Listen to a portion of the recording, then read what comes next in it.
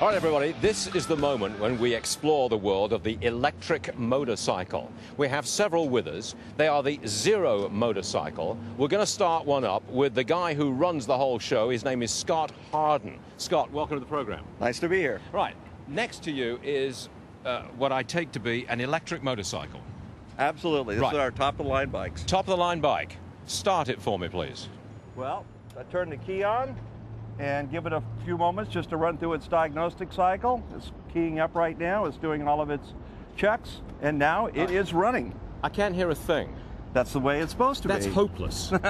Well, Look, it depends. If you buy a motorcycle, you start it up, you put the old throttle on, you want to hear a roar. I hear nothing from this thing. Well, I don't think your neighbors want to hear a roar. The public that's around Motorcycle drivers could care less about neighbors. They want the throaty roar. I'm a motorcycle driver. I ride all my life. I'm in the AMA Hall of Fame. I've ridden them all. I've ridden one from Paris to Dakar. So I love this bike. It's great. How much? $15,995 for the top of the line. The bikes start at $79.95. Of course, there's a federal and state tax credits available on them as well. So. I get a tax credit. Yes, absolutely. 10% from the federal government. Good news from. How long between charges? This bike's rated at 137 miles on highway, and depending on how you ride it, you can get anywhere from real world to freeway use from 80 miles up to the full 137. All right, come on, sell me, because I am not sold on an electric motorcycle. If I buy a motorcycle, I want acceleration, I want power, I want the throaty roar, I want a very masculine machine, okay? So we give you all of that without all of the drama. What we give you is a bike that makes more foot-pounds of torque than a 1,000cc sport bike. We give you a bike that accelerates from 0 to 60 with the top of the bikes on the planet.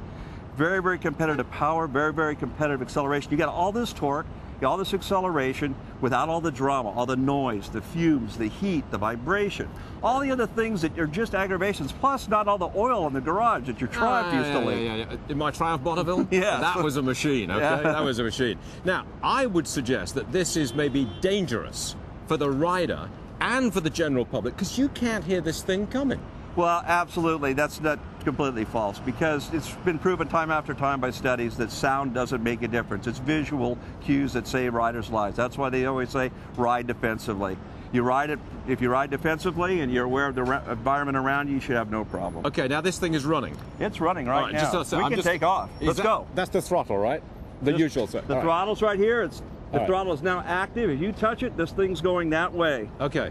It is? Yes. It's not in gear, surely. It's direct drive. It's in gear all the time. All the time? No clutch, no shifting. We simplified everything. You just twist the throttle and go. I wanted to throttle it up to see if I could hear anything at all. Well, you know, at most, Stuart, the best you're going to get is a little surge, and turn it off. The most you're going to get is a little surge and a little whir of the noise. If you go to our website, you can actually hear what someone sounds like on the road. They do make a bit of a sound. It's kind of an electric whir. It's very, very invigorating when you ride it. It's very, very rewarding as far as experience goes. It's like a magic carpet ride. You're just floating just above the ground. Instant acceleration, instant torque. Am I right in saying that you've sold a lot of these to the Hong Kong police? We just a big announcement. We have some other big announcements coming up here soon. We just did a test with LAPD.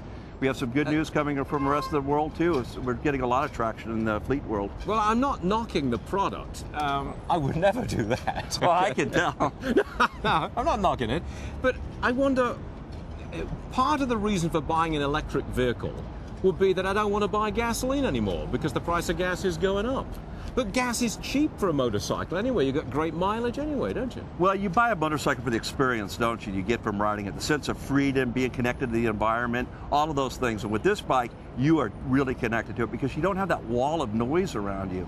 It's just the feel of the wind in your face and the acceleration coming out of the corners and all the things that you love a motorcycle for without all of the downsides. All right, tell me the truth. How many 20-somethings will buy this versus the number of 60-somethings? We're seeing a lot more and more. Now, true, our demographic is 35 to 55 years old right now, but we're seeing a lot younger demographic come to the product as well, especially with the FX model over here. All right, Scott Harden, Zero motorcycle. I'm not entirely convinced, but you put on a good show. Well, go get your helmet. Let's go for a ride. Get out of here. All right, everybody, we are back in just one moment with more on the IRS scandal. Back to reality in 2 minutes.